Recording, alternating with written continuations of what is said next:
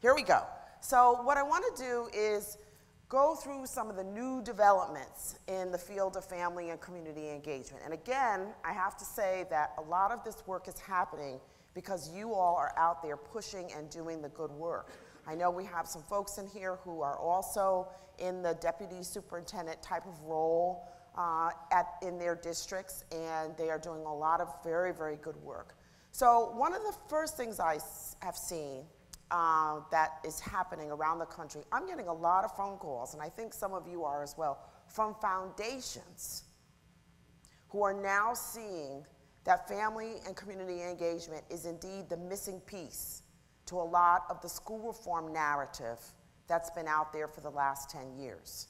So for example, some of you may know and may have actually applied for the new Kellogg grant that came out about family and community engagement. I see people nodding their heads in the audience.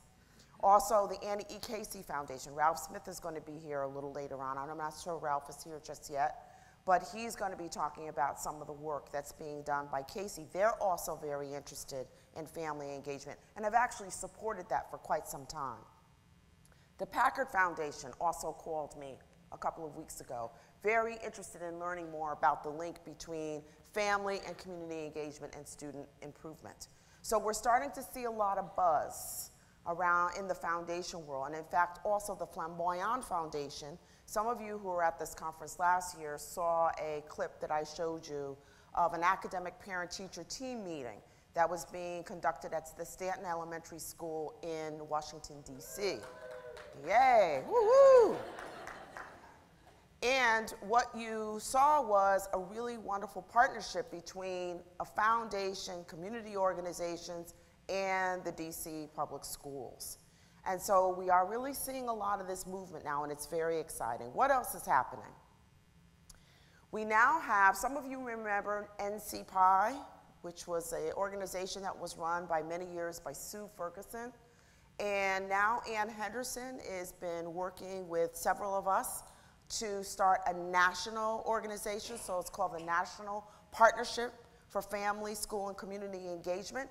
And guess what? Here again, we've got support from another foundation, the Heising Simons Foundation.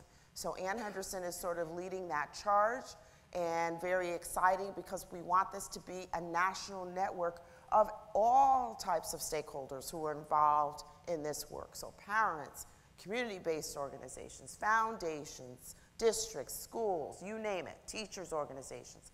So this would be a great way of sharing some of the research, sharing some of the best practice that is happening out there in the field. What else? We've had our third competition out of I3. And I think maybe, does anybody here apply for that family? Okay, great. DC has applied, I know that. So this is the third competition that's specifically focused on family engagement. Very excited about that. Decent dollars, finally, to help support this great work. And the idea behind the I3 grant is to try to seed promising practice, not best practice, because the idea behind I3 is to seed those developing ideas and strategies